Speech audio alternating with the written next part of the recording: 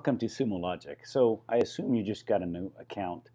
And if this is the first time you log on, you probably look at a screen similar to this. You can X out of it. And today we're not going to talk about loading data into the system, but instead we're going to assume that someone already loaded that data for you.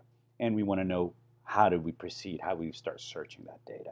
So first things to note is if you're presented with this screen, one of the things that you can do is you can start searching your data by one of these metadata fields. Collector, source category, and so on. I'm going to choose source category, which is what we normally suggest. And you will notice that the system presents me with the different options of source categories available to me. I'm going to choose Apache Access, which most people know about.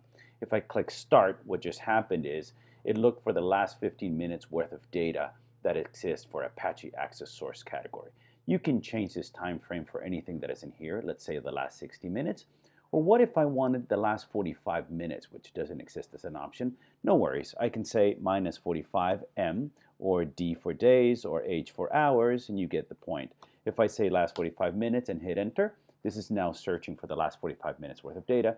Or perhaps I actually want 15 minutes worth of data, but with a 30-minute offset. So that is from minute 45 to minute 30. So really only 15 minutes worth of data that I'm pulling in here. Great.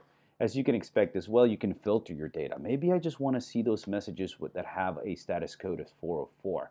And you notice that there was no need for me to put an AND because it was implicit. So now I'm grabbing those messages that have a 404. But perhaps that's also bringing me back messages that have 404 in the size. So what I'm going to do instead is I'm going to do a little bit of parsing so that I can really pull out those fields that I care for. What I'm going to do is I'm going to grab a message like this one, and I'm going to say, grab everything all the way up to this end over here and parse that selected text. Fantastic. I can now say this is going to be my URL, and then I'm going to have something that says HTTP URL. Then I'm going to grab the status code, which is in here, and I'm also going to grab size, which is in here. So I can say status code and size. Fantastic. I can now click submit, and what's going to happen is Sumo Logic is going to build that parsing statement for me. If I run this now for the last 15 minutes, or the 15 minutes that I had chosen, what you'll see is my message is still here on my right-hand side, but the fields that I decided to parse are now here on this side already parsed. Let's make a more intelligent query now. What if I wanted to count by status codes? So I can do a count by status code. Since status code is already a parsed field, I can search for that. And I can get myself a nice little count of status codes for these 15 minutes worth of data. So as I expected, most of them are 200s. All right, let's take a step back. What if someone had already done all the heavy lifting for me? What I'm going to do is I'm going to comment out these fields that are in here and just run this query for source category equals Apache Access. Fortunately for me, someone who already loaded the data also did the heavy lifting. And if you look at the field browser on my left-hand side, they've already parsed out a lot of these fields for me. Here's my URL, here's my status code. They parsed out the source IP as well, so I don't even have to take care of that. They've parsed out the refer, the method. So the good news to me is that as an analyst, I don't have to go do all this parsing that I showed you here because someone already parsed that stuff out for me, which means I could have really just done a count by status code. This might not be your situation. Maybe you haven't had someone do all the parsing, but if you have, it's always good to check and make sure that those fields are already in place or not. Fantastic. I'm going to cheat a little bit and take you to a more advanced query just because I want to get advanced quickly on this. So here you go. I do my source category equals Apache Access. I can search for anything that has the word get, then do my parsing if nobody has done it for me. And in this particular case, I'm saying I don't want status code 200s and 304s. Perhaps I want to focus on all other status codes. That's what the not is all about. And then I'm time slicing. This allows me to trend over time. So I'm going to time slice by 1 minute. So these 15 minutes worth of data, I'm time slicing by 1 minute. So I'm having 15 buckets, if you will. And then I'm going to count by status code. Then I'm going to sort that data. And I'm going to use something called transpose to really allow me to look at that data in a more meaningful way.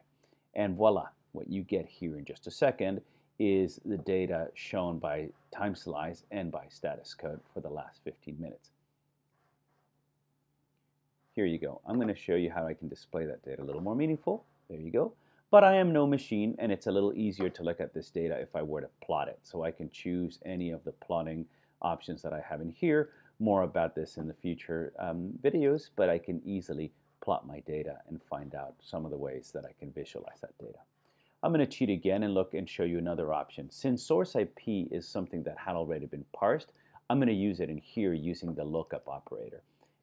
In this particular case, look for longitude and latitude against this service called GeoDefault on that IP address, then count by latitude and longitude, and I end up with a count of latitude and longitude, which is where my messages are coming from. I can easily map this by doing such a thing, and of course the usual stuff applies. If I zoom in or zoom out, I would get all those messages to appear on my screen. Fantastic. Last thing I want to show you is the ability to livetail. So if I had a search, let's say this one in here where I'm doing source categories equals Apache access, but I want to livetail that data, I can start it from here. I can say livetail that information. Of course, it's only going to livetail the data that it cannot do any aggregation in livetail, so it's just going to grab that first line. And now you see it's actually scrolling all the messages that are coming in live for Apache access. I can stop that scrolling in two ways. One is I can hit this pause button over here, or I could have scrolled up and down with my mouse, and that would have paused it as well. I can get it to start running again by hitting this button here, or hitting this down arrow and going.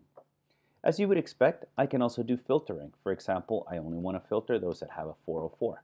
And hand in hand with the filtering is the highlighting. I can click on this and say, I want to highlight anything that has a 404, or perhaps I want to highlight all those that have the word Mozilla in it as well. Fantastic. Similar to that, I can multitail. So I can then run another one on source category equals Apache error, for example. And I can do its own highlighting and all that good stuff as well, as you can imagine. Great. As you would expect, if I'm also running a livetail on something and I want to go back to the search and run a few trends, I can do the same. From here, I can jump back into show and search. This will take me back to the searching screen, in which case it's going to give me source category equals Apache error. It's going to default to the last 15 minutes, and I'm going to see my data running in here. I hope this has been meaningful for you, and at least you can get yourself started with searching through Sumo Logic. Thank you.